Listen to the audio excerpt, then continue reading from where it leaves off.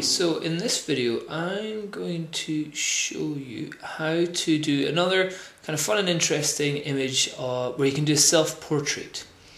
I've taken two photos of myself and I'll just open them here, and one is of me looking a bit scary and the other one is of me holding a bowl. It'll make sense at the end. Okay, so that's one of me looking a bit scared or a bit crazy, and then that's me probably still looking a bit scary, but holding a bowl. And what we're going to do is we're going to change that bowl so it's actually my head.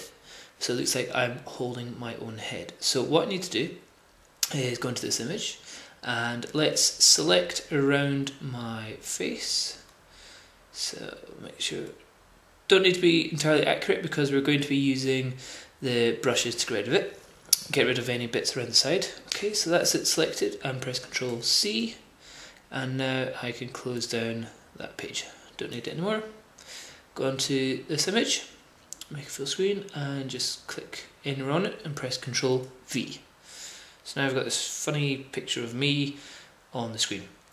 I need to go up to my toolbox and make that, instead of it's a floating layer, make it a proper layer. So go to new layer. Done. And now I can move this around and I'm going to position it where this bowl is. So to help it, let's put the opacity down a little bit so you can see through it, and we use the move tool.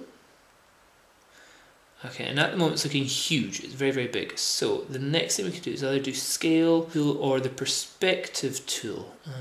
They both work in the same ways, where if you get it all into the same position, looks like I'm screaming, but we're not going to use that. We're going to use the scale tool here, and we want it a bit smaller. Now with GIMP you have to constantly be checking and rechecking its size, because whenever you move it around it becomes solid, so its opacity comes up to 100%. So let's, to help us view it a bit better, go to zoom, so we can zoom it in, and I see that's getting pretty close to where we want it. If you click right in the middle of the box, then you can position it. Let's click return for still good. Now what we want is, so if that's the bowl there, that's my face there, we want to make sure that my face is covering up where all the bowl would be. So a wee bit more that way, maybe a little bit shorter that way.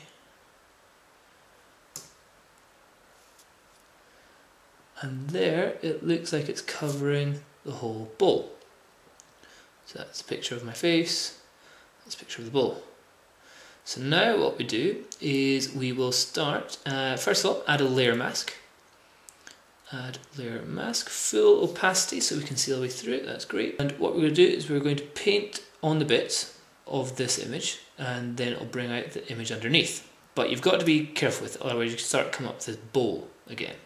So we'll just Control Z, that does that, and we'll zoom in even further, just want that bit,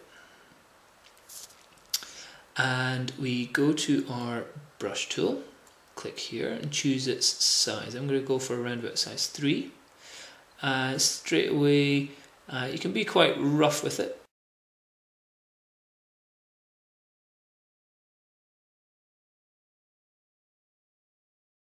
Okay, so that's us done it quite roughly, and it's pretty pants. So we need to start erasing back in the image from above. So do that, and let's zoom in even more. Start with just the top part, and on the erase tool, let's make it smaller.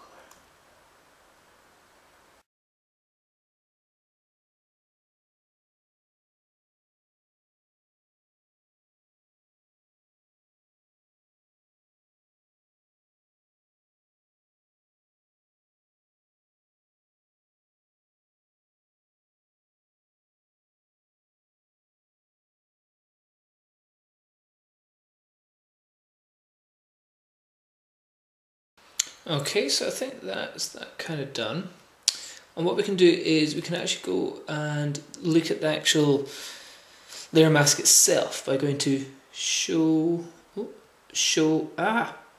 layer mask. And here you can see all the bits which I've missed. So let's zoom out this time.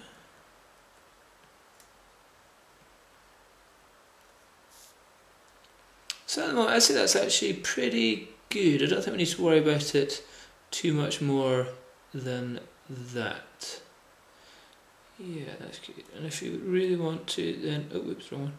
Then you can you know, make sure you cover up all the tiny holes, which some people might notice. So that's that done.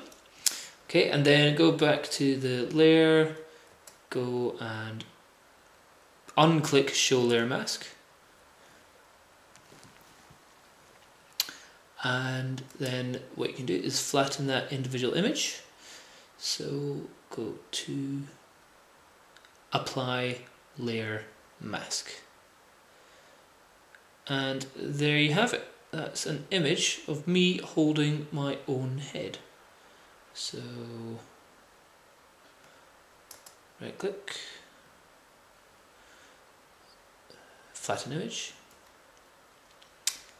and let's go to view.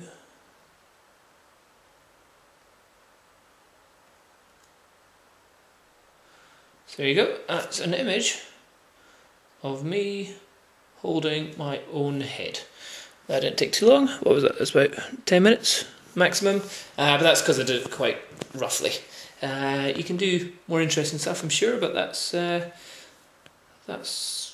kind of shows you how easily it can be done. So I hope that helps. If you have any other questions, send me an email.